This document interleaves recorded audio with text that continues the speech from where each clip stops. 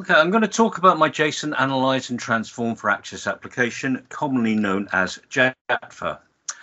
Now, many of you, I'm sure, will be familiar with JSON files already, but for those who aren't, a very quick summary. The JSON syntax is used for storing and exchanging data, and it's particularly used for supplying data from online sources. And the reason for that is it's a very efficient file format. It's also highly versatile. It allows rapid data transfer of a large amount of data in a relatively small file. They're just standard text files with suffix.json, and you can view them in any text editor. And it has its own syntax rules, which are fairly adaptable. Basically, everything is in pairs. The data has field names and field values separated by a colon and enclosed within quotes. Each pair of field names and values is separated by a comma. There are curly brackets and square brackets. The curly brackets hold objects and the square brackets hold arrays, and these are also in pairs. The file must always start with usually a curly brace or sometimes with a square brace, and must end with exactly the same type of bracket. And similarly, the number of opening and closing brackets of each type must match. Now, why did I create the app? Well, originally it was for my own use because I started using downloaded JSON data for several of my own free and commercial applications. But unfortunately, Access is unable completely to import or to handle JSON files in any way at all. Excel has Power Query, and as I found out yesterday, Power Automate also is available to handle JSON files, but Access cannot natively do so.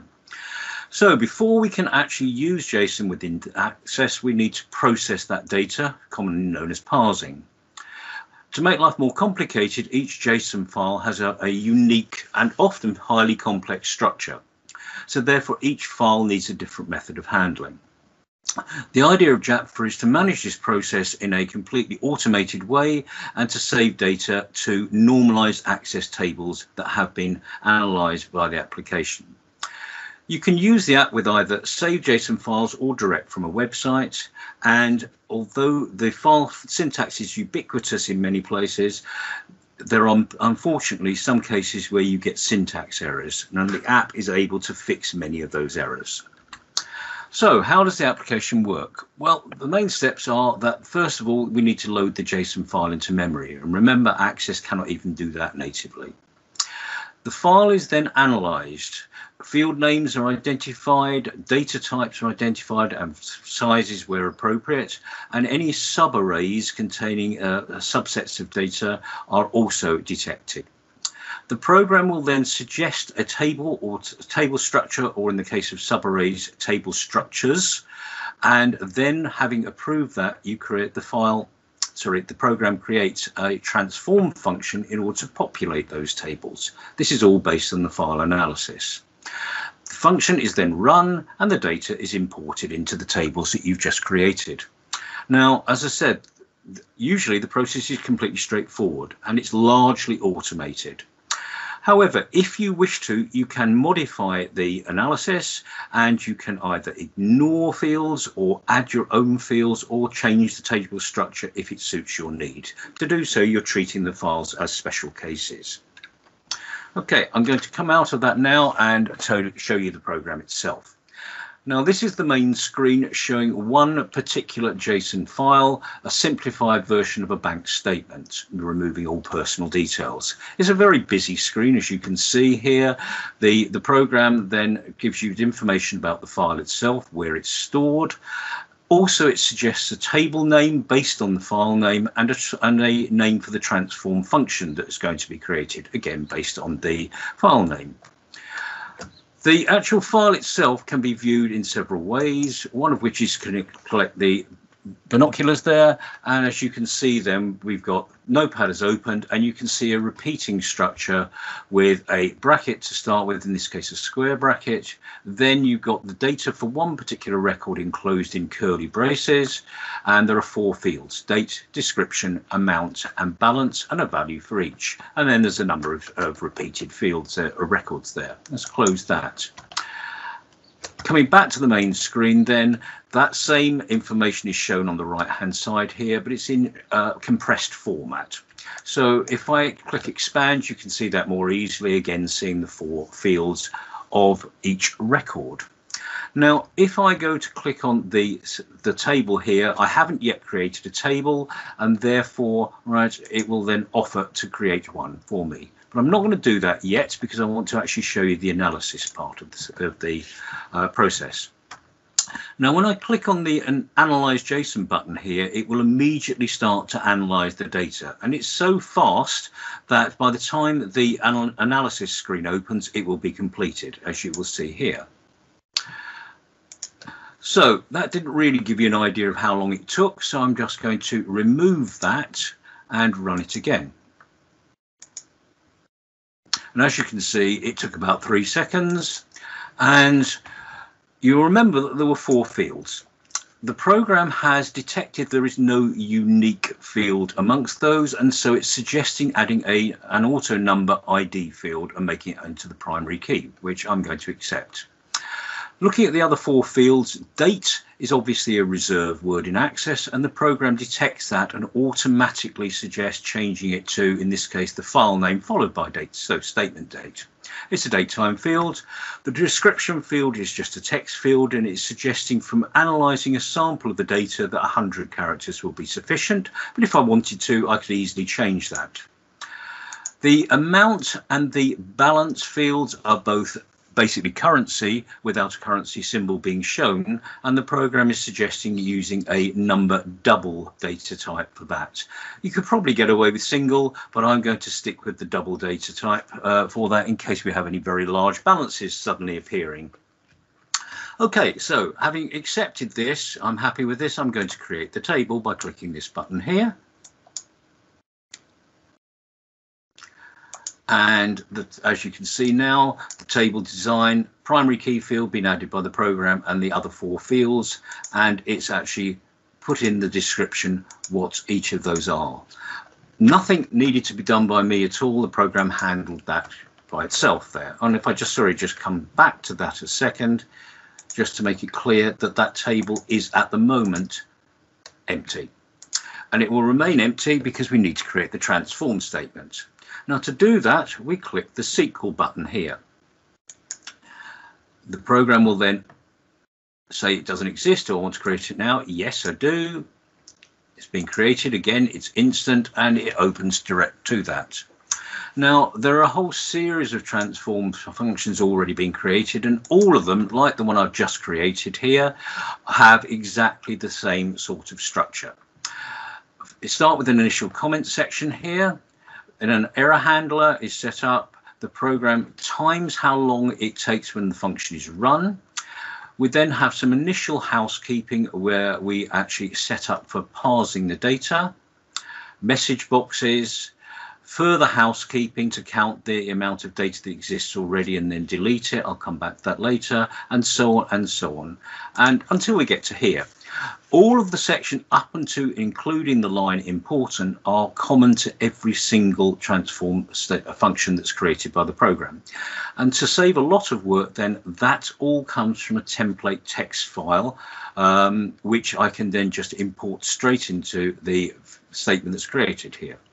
The next section is the part that is unique to this particular function, and that is a record set to actually then loop through the data, importing the 4 fields. Obviously, the auto number fields is done by access, and at the end of that, we are ready then to have the final section of the function, and the final section comes from another template file, clears the record set, finishes the timing, counts the number of records that have been added, and then does a message box, and again some error handling at the end. So that's the function, as I say, standard for each particular JSON file that's used, and now we're ready to populate the data. So if I click transform data, 60 records have been added. The program opens that automatically, and as you can see, we've got the 4 fields and the auto number field added there. And as you will notice then, apart from just accepting the analysis that was done, I didn't need to do anything at all. It was all done automatically by the program. So let me just now show you another JSON file. This one is based on an API. If we go back to the main form, then Ideal Postcodes is an API used to actually give you the full postal addresses of a selected postcode in the UK. In this case, a Bristol postcode, BS25 5NB. I've already downloaded some data for that. This is the information shown here, and there are 30 odd records in this particular postcode, and there are a lot of fields that are supplied by the API. Many of those fields are going to be things that I don't need, and I'll come back to how I handle that in a minute. So all of this from the result leading array here, all of that is just one record for one address. This is the data for the second address, and so on. And if I click now on Analyze JSON, it's already been done. I'm not going to do it again. And the reason is I want to save a bit of time by actually just showing you what I've done to change that. I'm treating this as a special case. Again, the program has detected there is no unique key for a field for each of these records, so it's adding an ID number as a primary key field. We've then got a series of postcode fields. Many of those are irrelevant to me, and so I've unticked the ones I don't want to use. And you can see here I've unticked more than half of these. There's 38 fields in total, including that primary key field added by the program, and also 2 composite fields that I put in at the end here just to show how you can actually do that as well. And what I've done with that is I've taken line 1, line 2, line 3 and the postcode, and I've combined them together into an address line separated by commas, and I've done exactly the same thing as an address block for printing on envelopes and so on, okay, where I put each section in its own separate line. All of these are in one table again. It's a single array. The table has already been created, and you can see it's just got the fields that I actually want, not all 38 of those.